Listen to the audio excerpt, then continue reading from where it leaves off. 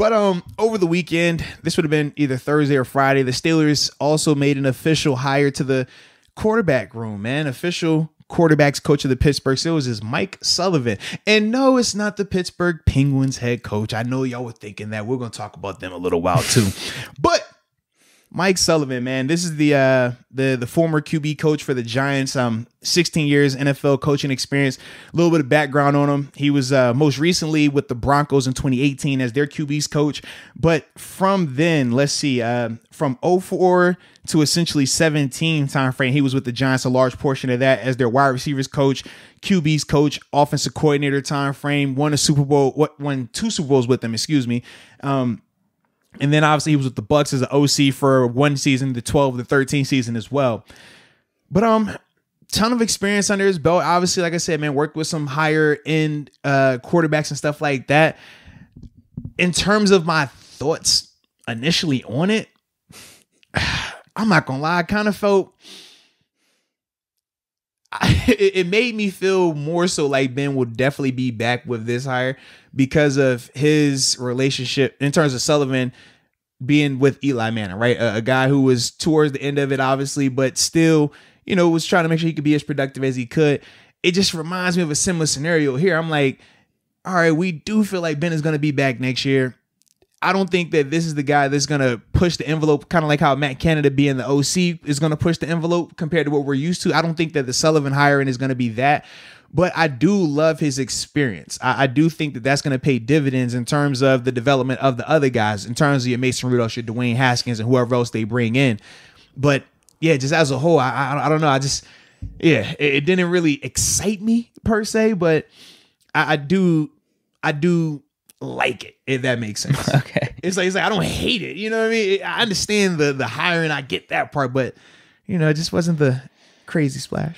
Yeah, it's nothing that really woke me up or got me to dig any deeper into it. Whenever I saw it, it was just, okay, we hired a QB coach. I'm not really thinking much of it. And honestly, what's crazy is probably throughout my whole life, outside of these past couple of years recording this podcast, any of these hires, I don't even pay attention to. You remember last year whenever we hired Matt Canada, I was like, I don't really give a shit, to be honest with you.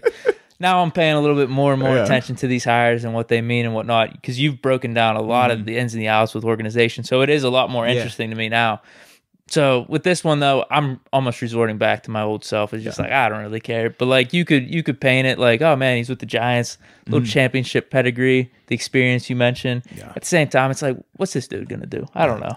Well, and like I said, this is what makes me feel like Ben is coming back, which right? I'm good with. Then if that's how you're gonna frame it, I'm perfectly good with that. But the only reason why I said it makes it feel like that is because, and I don't know if we talked about this or not, but having a conversation with Ed Bouchette, right? We talked about him, man. I mean, he's very much connected with the organization in terms of the conversations that he has with Mr. Rooney's and things like that. And having conversations with him, and this was stuff that we did on, a couple of my other shows and stuff like that.